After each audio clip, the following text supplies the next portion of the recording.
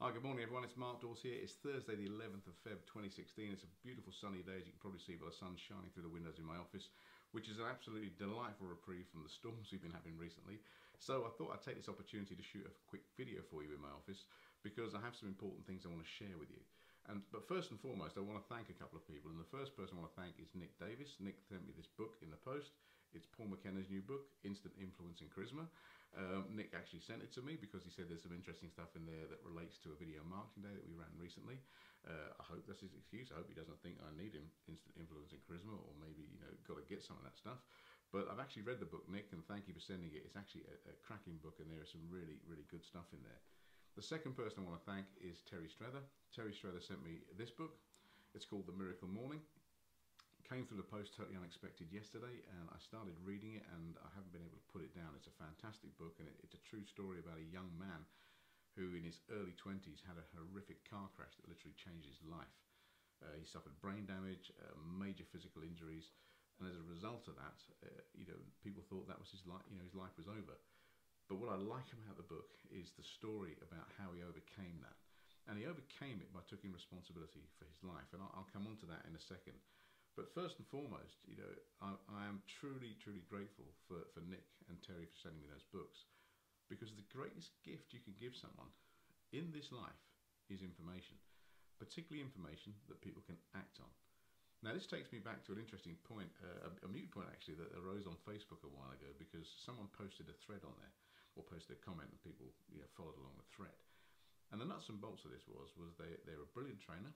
They've been training for years. They've got qualifications from every sort of system and martial art and use of force system you can think of, because this person is a physical skills trainer.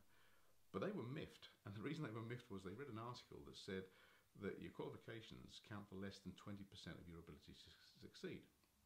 Now, I'm going to say that again.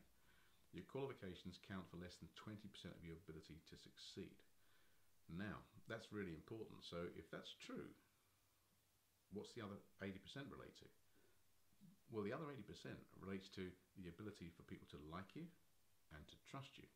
And that's a really important factor in business, because people do business with people they know, like, and trust. So if you're watching this video right now and you're thinking, right, I need to go on a course and I need to get all these qualifications, and once I've got all these qualifications, I'll become massively qualified, and then everyone will want to train with me because I'm the highest qualified person in my field, forget it. They're not interested, to be honest with you. Of course, you've got to be able to deliver what you say you can deliver, and in certain industry sectors you have to have certain qualifications to get a job in those sectors. But fundamentally, people will do business with people that they know, like, and trust. And that's been the same for millennia. It's never, ever changed. Which got me thinking, because a lot of people I deal with and who come to me for advice, or who I work with, will say, look, I want to be the best I can be at this game. I want to be really good. And it's a real main reason why people get involved in whatever business venture they get involved with. They want to be the best they can be, or they're fed up with working for someone else and they want their own business, they want to turn their hobby into their business, and so on and so forth. But they always state somewhere along the line that they want to be the best. Yet, when it comes down to investing in that ability, they don't do it. They go for second best, or third best, or even cheapest price investment. So here's the dichotomy in thinking. How can you be the best if you only accept the cheapest? Now, this is really important to understand, because going back to these books and all the other books I read, there's certain universal laws that apply, and they're true and they work. And the fact of the matter is you get back exactly what you give out. So if you want to be the best, you certainly can't be the best by actually investing in the cheapest option. It doesn't work like that. You become the best by learning from the best, and you become the best by getting the best information and applying the best information. Now, success leaves footprints. We know this. So great people who've achieved things throughout life, Nelson Mandela, Gandhi, and in different fields, Muhammad Ali in the sports field, Arnold Schwarzenegger in the bodybuilding field. These people leave clues, and the clues are in what they've achieved. Now, if you want to achieve similar things, or live a similar life, or follow similar principles, simple.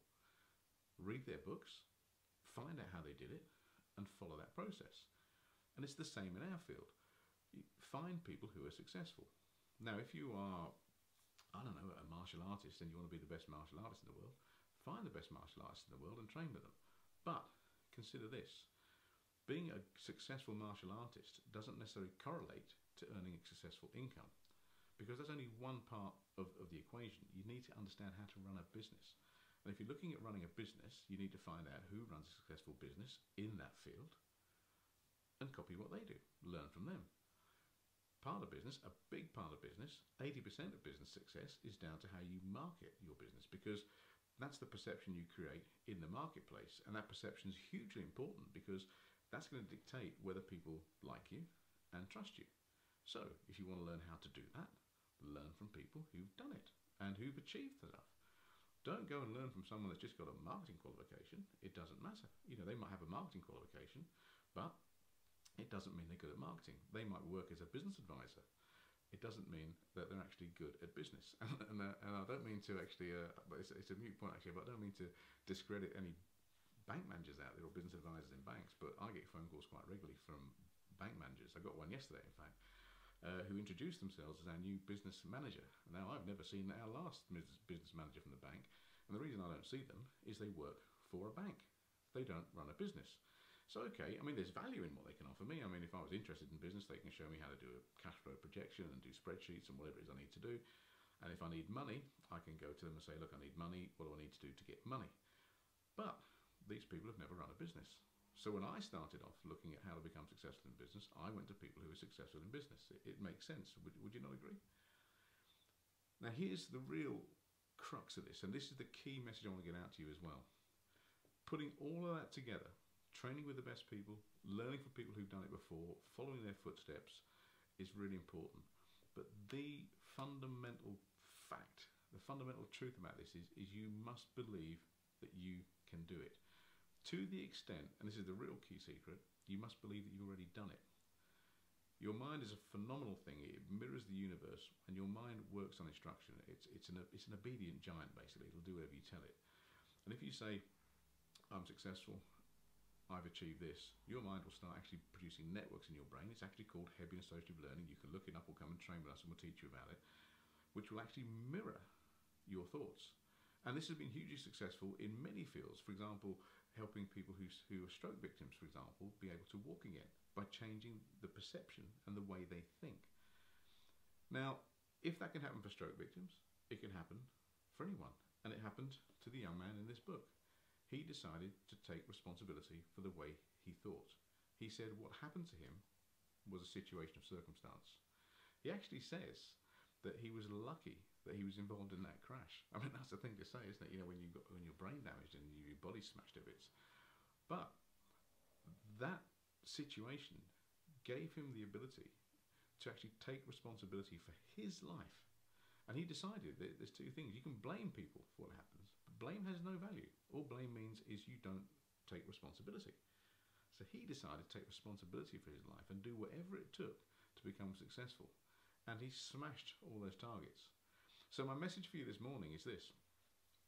Do what it takes to be successful if you want to be successful. Live life on your terms. Don't be shackled by other people's dogma. You know, don't live your life by other people's limitations. I mean, everything that we have, this camera that I'm recording this on, the microphone recording on, the computer sat behind me, everything that we have in this life started with a thought process and then an intention and an action sequence to follow it through. You probably have great thoughts, but do you believe they can happen and do you follow them through?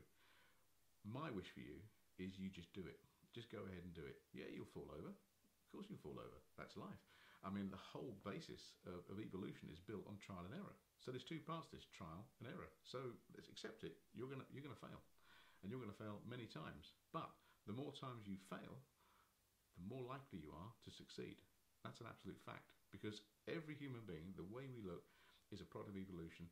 And that took lots of failures to get us to the point where we now dominate the planet.